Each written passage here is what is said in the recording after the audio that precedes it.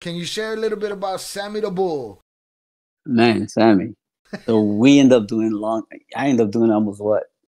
Maybe almost 10 years with him.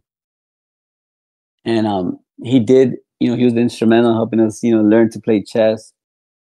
And he wasn't happy about getting his ass kicked out of the game. Sammy's a character, man, and he's a very jealous, you know, just piece of garbage, man, at the end of the day.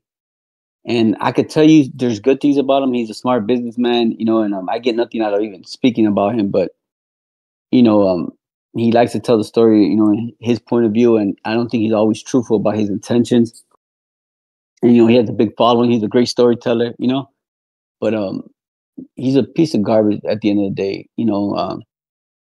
He's jealous. He feels that everybody owes him something, and he thinks he's smarter than everyone. And all, for anyone who says something like really great about him, you have to question them. If you really know him, then you'll see who he is.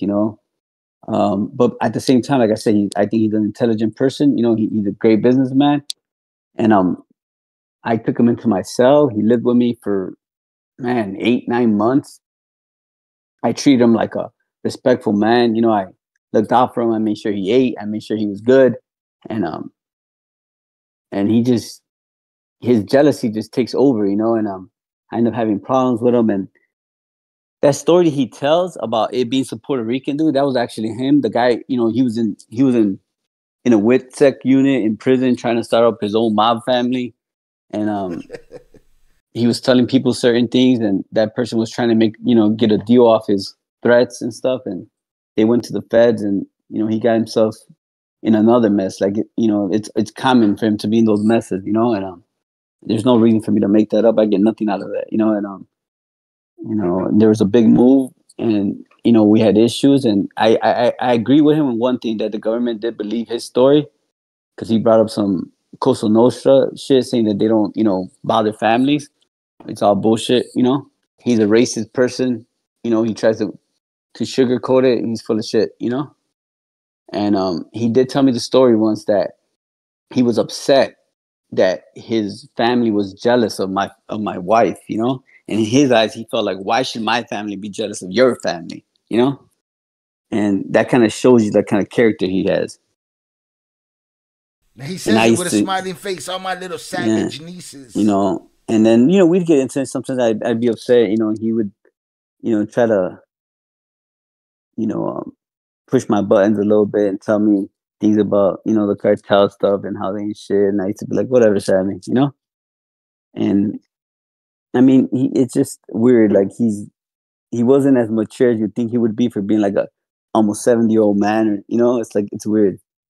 But Sammy's full of shit for the most part, and I don't have no problem telling him that, because I took care of him. I made sure he ate. I made sure he was good, and out of the kindness of my heart, just because I see him as an older man, I would think about my dad being in prison, and and there was definitely times where plenty of people were gonna beat the shit out of him, and just because he was an older man, they would leave him alone, Jay, you got anything on Sammy the Bull? Man, Sammy, I feel bad, hear my brother talk like that. So hear my brother just, I understand his sentiment, to speak to him, speak about him like that. I just, I get it too, Sammy being Sammy. Anyone who knows him, he's just who he is, and I respect him as an older person.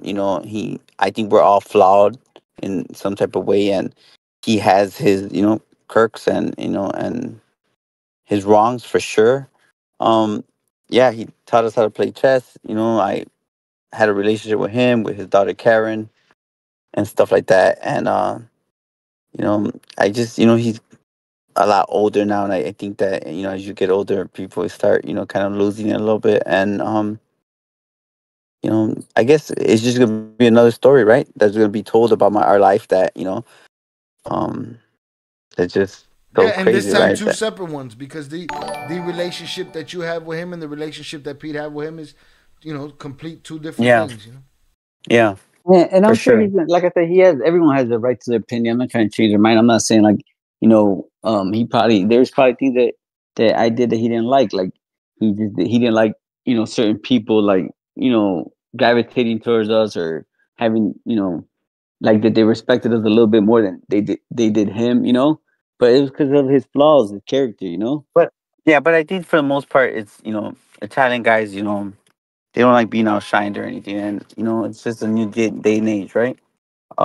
Especially when we showed up in prison, you know, it's like uh, it was different. You know, before it was Italian guys, Italian guys, Italian guys, and you know, now here we are, and you know, it was hard for them to adjust for sure.